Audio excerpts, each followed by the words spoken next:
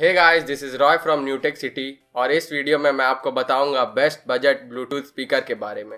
So with that being said, let's get started. Hello from above.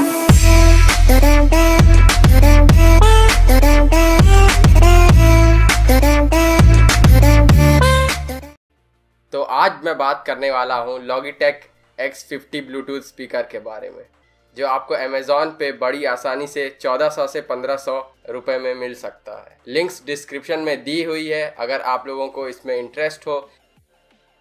इस speaker को आप अपने किसी भी डिवाइस के साथ यूज़ कर सकते हैं जो कि ब्लूटूथ सपोर्ट करता हो। इस स्पीकर में आपको 3 बटन दिए गए हैं, वॉल्यूम अप, डाउन और पावर बटन, और एक माइक्रो USB पोर्ट चार्ज करने के लिए, और एक 3.5 हेडफोन जैक जिससे आप ऑक्स केबल के जरिए किसी भी डिवाइस से जोड़ सकते हैं। इसे अपने किसी भी डिवाइस से कनेक्ट करना बहुत ही आसान है। उसके लिए आपको बस पहले इसे पावर ऑन करना पड़ेगा और आपको एक LED ब्लिंक करता हुआ नज़र आएगा, और आपको फिर पावर ऑन बटन को होल्ड करके रखना पड़ेगा।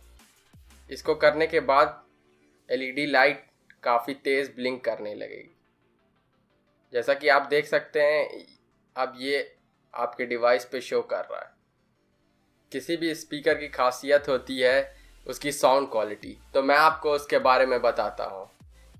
इस स्पीकर को मैं पिछले 1 महीने से यूज़ कर रहा हूँ और इसने मुझे कभी भी डिसअपॉइंट नहीं किया है।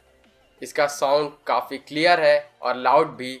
इसके साउंड में कोई भी क्रैकिंग नहीं है, जो कि काफ़ी बजट स्पीकर्स में देखने को मिलती है।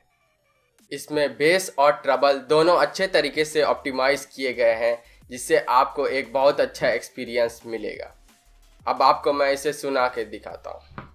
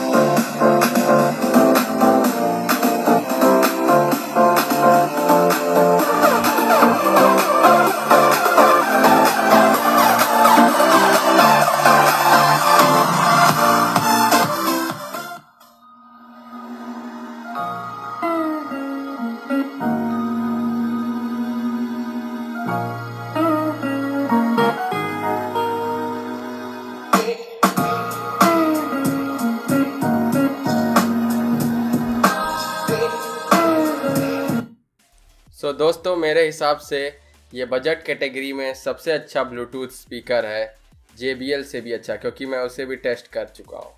So that's it for this video guys. मेरे चैनल को सब्सक्राइब करिए और इस वीडियो को लाइक करिए अगर आपको पसंद आया हो तो। Hope to C you in my next video. Bye bye.